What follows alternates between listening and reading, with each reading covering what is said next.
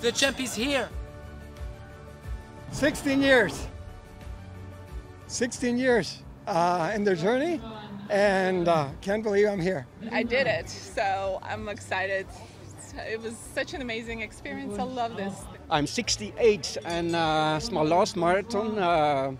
It's great to achieve this. I'm very happy, and I motivate other people around the world to continue healthy doing sport. I can't believe I did it. I've been working on it for 6 years. I was supposed to finish last year, but the pandemic, of course, canceled everything. So I was wondering if I would ever actually get here, and here I am.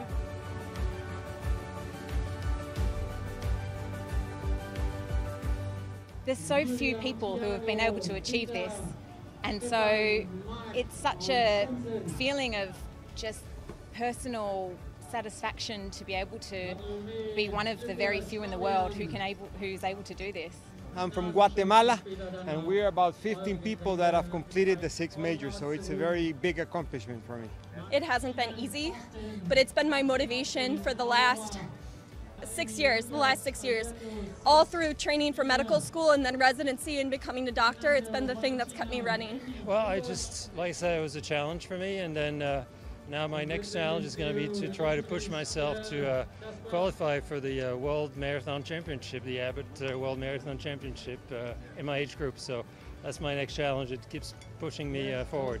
Sports changed my life, and you realize that the only limitation in a human is whatever you believe is a limitation. Anything is possible. Anything.